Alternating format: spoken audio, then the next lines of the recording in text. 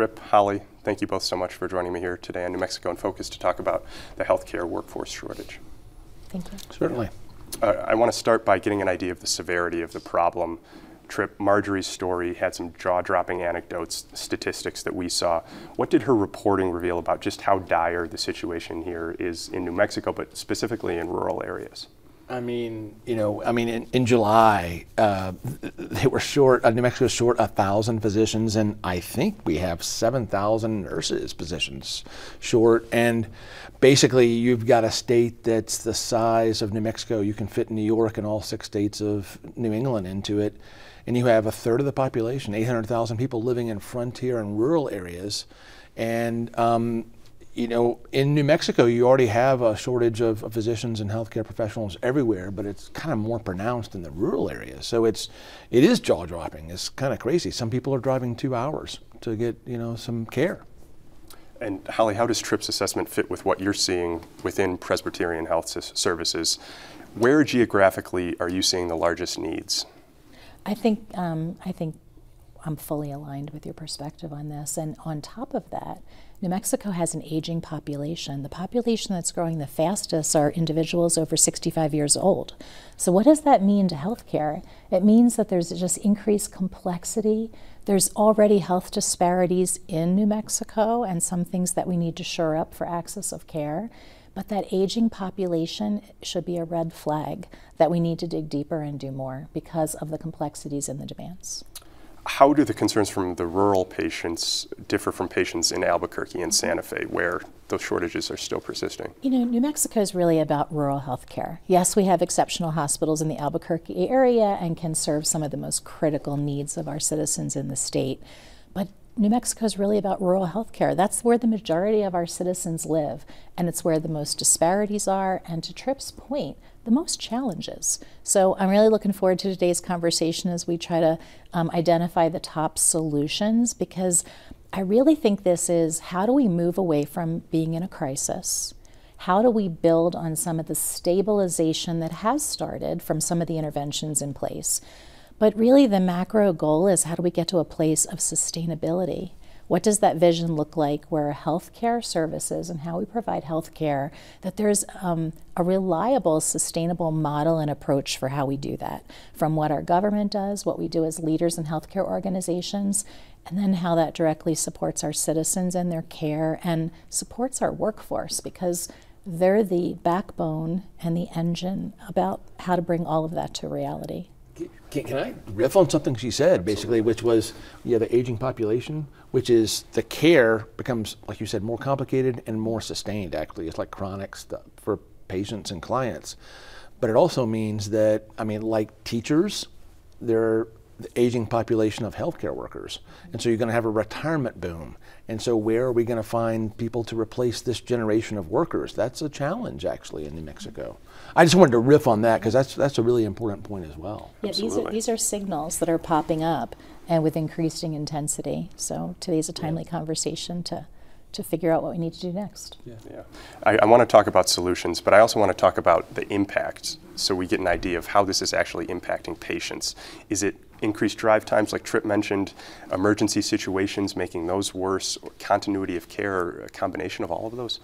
It's a combination of all of those. So within rural communities, as we look at our healthcare workforce, we're going to talk more today about how do we get more New Mexicans into healthcare careers, as well as people that we can recruit from outside the state. But ideally, how do we offer these opportunities and enable our own citizens to have a career in healthcare and be part of that solution? The entire healthcare team is important, but critically, physicians and nurses are two important priorities, as well as EMS drivers to drive the ambulance, as well as social workers to help us with the social determinants of health. So all of those things come together into what our focus should be to build a sustainable model for how we deliver healthcare, but how we support a sustainable workforce to be able to care for those citizens. Now, Tripp, the big frame for New Mexico in-depth story wasn't just the workforce shortage, but also how legislative efforts to address it have fallen short. Governor Michelle Lujan Grisham line item vetoed several provisions last session, prompting members of her own party to sue her, as was highlighted in the story. What happened with all of that in Santa Fe this past session, and how does it fit with past efforts from the Roundhouse? Yeah, and I want to say, we pointed out in the story that lawmakers and the governor, I mean, the accomplishments were kind of almost legion. I mean, they really passed a lot of stuff.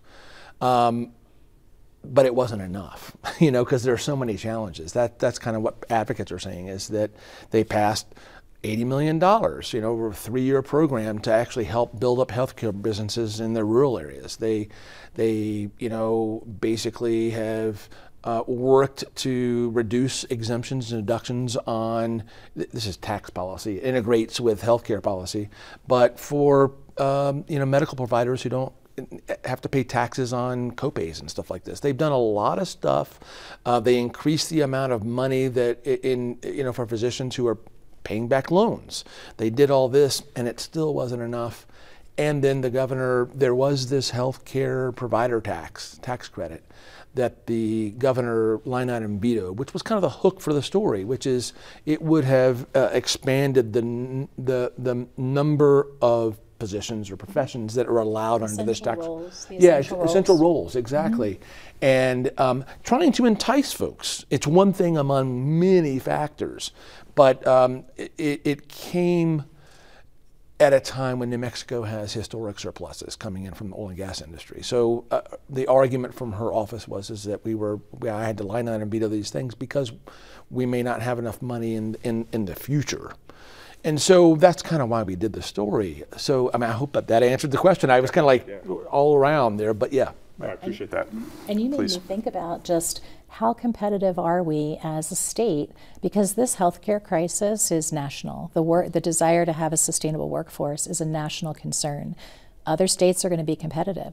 So as you said, good effort has been made, but how do we carry this further? Once again, the aging population and the workforce deficits that we have are huge red flags that should challenge us to ask ourselves, what can we do more? And like you said, the tax credit, how could we revisit that potentially in partnership with the state to really see if that could be extended beyond some providers? Yeah. Now, you mentioned the competitiveness, and I wanted to bring that up. What are you hearing from your employees as the chief nursing officer about what it's like to work in particular in New Mexico? Are there specific issues that you hear from them? So in the rural communities, what's a real positive is there are deep roots and connections in this state. People understand these communities. They are well connected in the care of their communities and what the needs are. So that's a positive in people wanting to live and work in New Mexico. And the issues that we've talked about with the legislation and where we can go farther, and some benefits that maybe we could rethink or add or advance to help entice physicians, nurses, and other essential workers in both the nursing, medical, and allied health field to want to live and work in New Mexico. How we can be even more organized in attracting youth to want to enter healthcare careers. These things are not stabilized. They're in a state of crisis. So what I'm seeing and feeling every day and hearing from colleagues that I work with or people that are employed in our health system is what can we do to make access to care better for our patients? What can we do to attract more individuals to want to go into healthcare careers? So internally, a lot of the actions we're taking is to try to bolster that, to have more engagement with schools, open more slots. What does their funding look like? What do they need?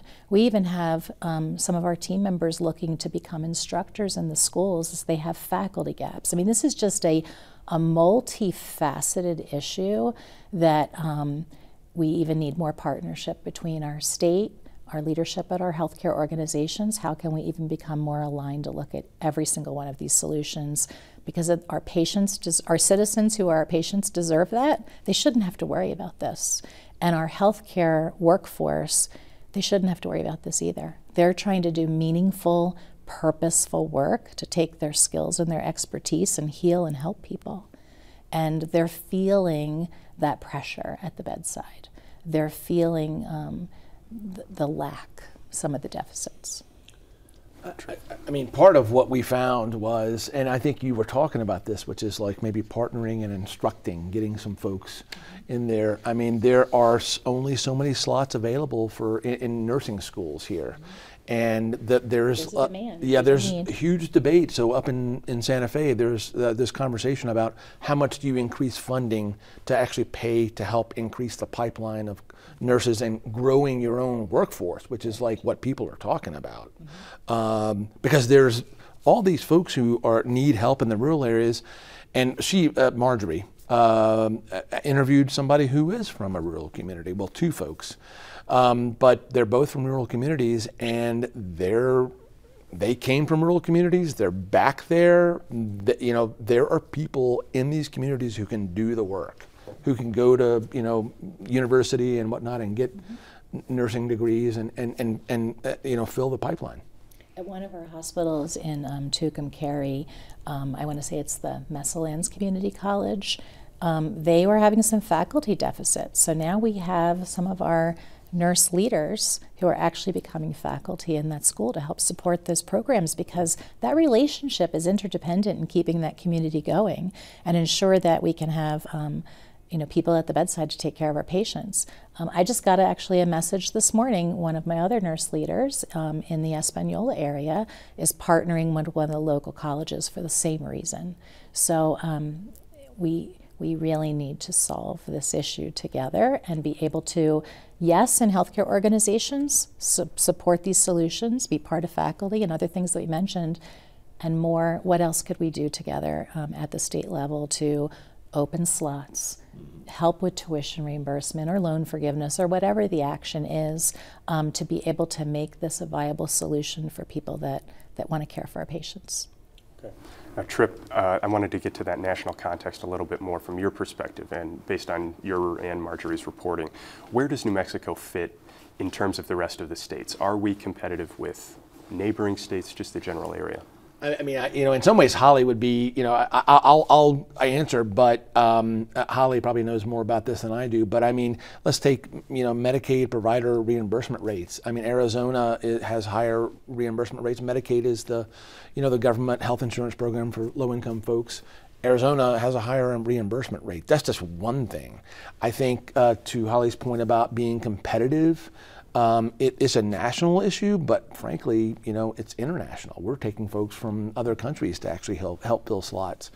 So as far as competitiveness, I think every state out there is doing things. And we're right next to the second most populous state in the union, Texas, which has a lot of wealth, and they're going to be spending, they have a lot of wealth there. I mean, we're competing with some really tough competitors. That's my sense. Spot on. Yeah, okay. Thank you. Yep. I feel validated. Thank you. No, I appreciate you both. And I know we just scratched the surface on this. I hope to have you both in here in the future to talk about this problem, because I know it's unfortunately not going away in a heartbeat, but I appreciate you both. Thank you. Thank you.